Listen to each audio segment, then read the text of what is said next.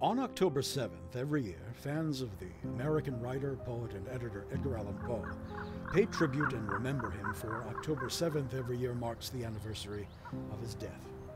We read and share his work, watch films based on his work, and some, who are in Baltimore on that date, pay their respects by visiting his grave. His death, on October 7th, 1849, will be forever shrouded in mystery, and that mystery will never be solved. Fitting for the father of the detective story, perhaps. The mystery begins when Poe arrived in Baltimore in September of 1849. He had just taken a steamship to Baltimore from Richmond, Virginia, where he had been lecturing and raising money for the publication of a new magazine. He was on his way home to New York. We will never know why he stopped in Baltimore, and we will never know where he was when he disappeared for the next few days. And he didn't have his last drink at a popular Fells Point watering hole. The curse begins on October 3rd, when he's found incoherent on Lombard Street. A printer named Walker took him to the nearest public place, a tavern called Gunner's Hall. The building is long gone, and nothing remains from Poe's time. Gunner's Hall was being used that day as a polling place for a local election.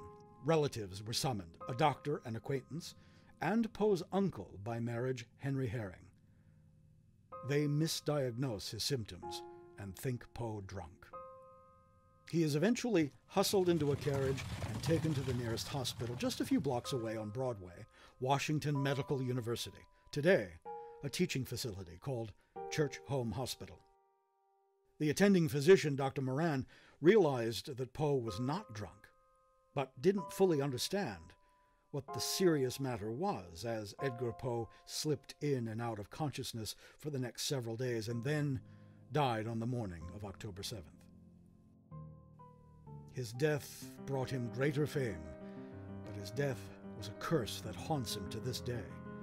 From the first erroneous idea that Poe was drunk, to the lectures Dr. Moran gave for the next 30 years, embellishing the tale of Poe's death with each telling, and the cruel obituary published by Rufus Griswold, Poe was forever painted as a friendless, lonely, bizarre alcoholic and drug addict.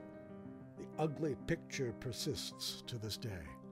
No, Poe did not die in the gutter. He was not drunk when he was found. Poe was not a drug addict. In fact, Poe was, at the time of his untimely death, the opposite of all of these things that persist to be the paint with which his portrait is painted with to this day. He was to marry a childhood sweetheart. He swore off drink as a promise to her and joined a temperance society. He was feverishly consumed with raising money to publish a new magazine. He was about to embark on a new chapter in his life when death took him instead. Poe was buried in a Presbyterian churchyard near his grandfather, with few people attending. His grave remained without a marker for many years. In 1875, 26 years after his death, a monument was erected in his honor in the corner of the churchyard, built by generous donations from fans and pennies collected by schoolchildren. Westminster Hall was built over a great portion of the graveyard in the years before Poe's body was moved.